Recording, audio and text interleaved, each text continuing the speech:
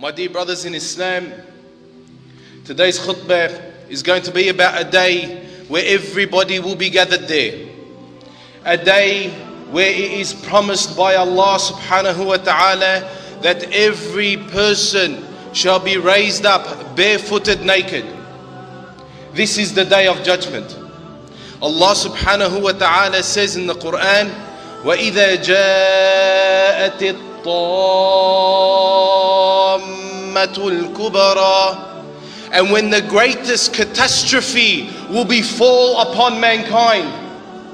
This is what Allah subhanahu wa ta'ala called this day. He called it the greatest catastrophe that can ever befall.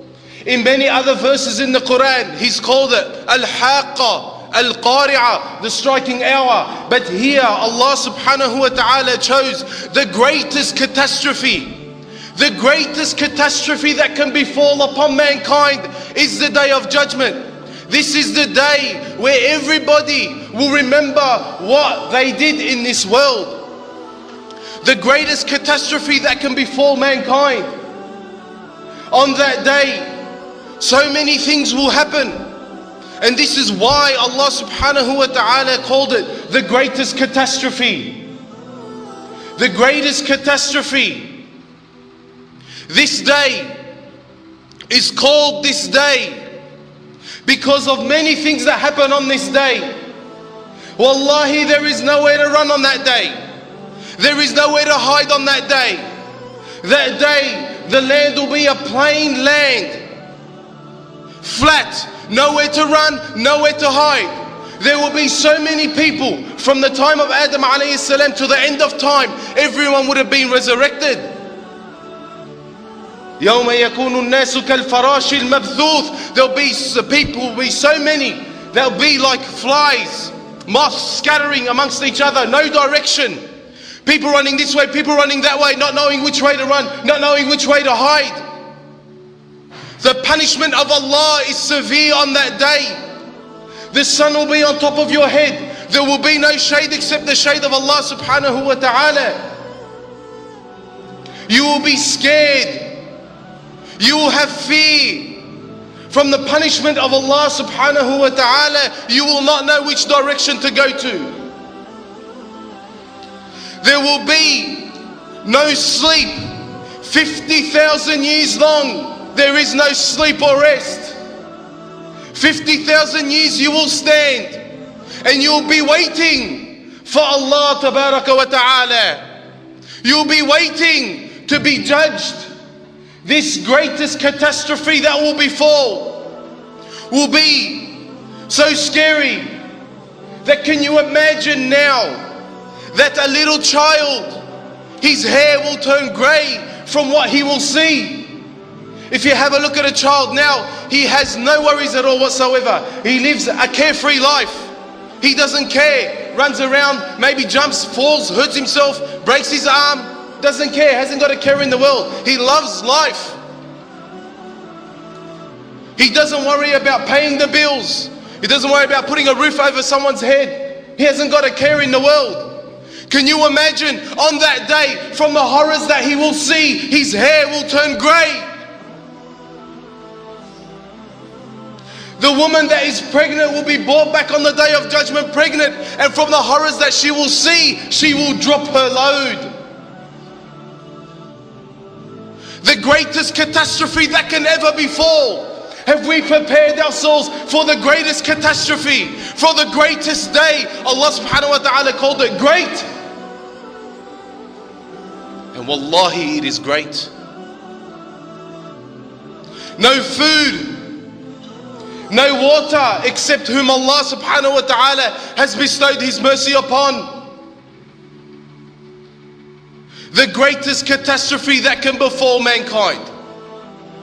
Jinn and mankind. How scary is this day? And who has prepared himself for this day? The greatest catastrophe. Then Allah subhanahu wa ta'ala says, يَوْمَ يَتَذَكَّرُ الْإِنسَانُ مَا سَعَى. When you're seeing all of these horrors in front of you and you will witness it, Everybody will witness the horrors on the Day of Judgment. You will witness it, and on that day you will say, it will be said, يَوْمَ يَتَذَكَّرُ الْإِنسَانُ مَا سَعَى, and that you will remember every single thing that you've done in this world. Every little thing and every big thing. Allah subhanahu wa ta'ala says, وَمَنْ يَعْمَلْ مِثْقَالَ ذَرَّةٍ خَيْرًا يَرَهُ. Whoever does Adam's way of good will see it on that day. وَمَنْ يَعْمَلْ مِثْقَالَ ذَرَّةٍ شَرًّا يَرَهُ. And whoever does Adam's way of evil will see it on that day. Well, you, my dear brothers in Islam, you will also see, or you will also remember every single thing that you've done, from small to big. Remember, I stole such and such. Oh no, I remember I done this. Remember I done that. Remember I looked at this. Remember I stole that. Remember I didn't give the person that back. Remember this, remember that. Remember. And you remember while you are still alive. Remember what you're going to remember on the greatest catastrophe. On a day that nothing will be left. Every small and big thing will be brought forth. And either you will be granted by the mercy of Allah into paradise, or you will be from the other people. We seek refuge with Allah from being from those other people. You will remember everything. Everything. And I mean everything. You forget in this world. I done such and such, I done this, I done that, I done this, I done that. But with time you forget. But with the horrors that you will see on that day, you won't forget. You will remember and you will think, is Allah subhanahu wa ta'ala going to forgive me for that? Or is He not? يَوْمَ يَتَذَكَّرُ الْإِنسَانُ مَا سَعَى وَبُرِّزَتِ الْجَحِيمُ لِمَنْ يَرَى. Allahu Akbar. Jahannam will be brought forth. وَجِيءَ يَوْمَئِذٍ بِجَهَنَّمَ. Jahannam will be brought forth onto the Day of Judgment. Wallahi, it will be brought forth on the Day of Judgment. How would it be brought forth? 70,000 chains. And on each end of the chain, on each chain, 70,000 angels dragging it to the Day of Judgment. وَجِيءَ يَوْمَئِذٍ بِجَهَنَّمَ. Jahannam will be brought forth, and everybody will witness Jahannam, and you will remember everything that you've done in your past, and the punishment of hell is in front of you. The punishment of hell is in front of you, and you're remembering everything that you've done in your past. How are you going to be? How are you going to stand? How are you going to feel when you see Jahannam brought forth on the Day of Judgment and you can witness it? Jahannam, blazing fire. If the most extravagant person that ever lived on this world will be put into hellfire, he'll be dipped in it and taken back out, and he will say that I never seen any pleasures ever in my life, just one dip. Can you imagine witnessing it with your own eyes and seeing it and contemplating and thinking, maybe Allah subhanahu wa ta'ala might cast me into the hellfire with those who get thrown into hellfire with the things which I have committed. وَجِيءَ يَوْمَئِذٍ بِجَهَنَّمَ. What a scary day this will be. The greatest catastrophe. The greatest catastrophe that can befall ever.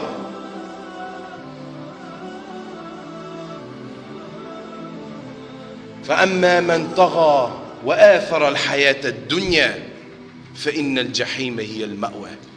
And as for those who rejected Islam and disobeyed the commandments of Allah and chose disbelief and chose the pleasures of this world and what it contains, then indeed Jahannam will be for him.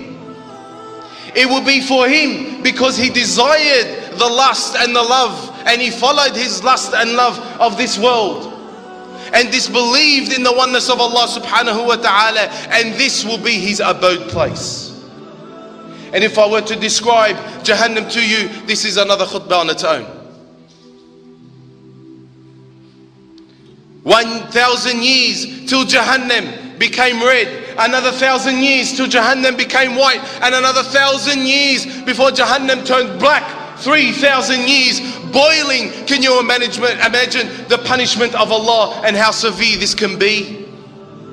This is the abode place for those who choose the lust and the desire and to disbelieve in the oneness of Allah subhanahu wa ta'ala.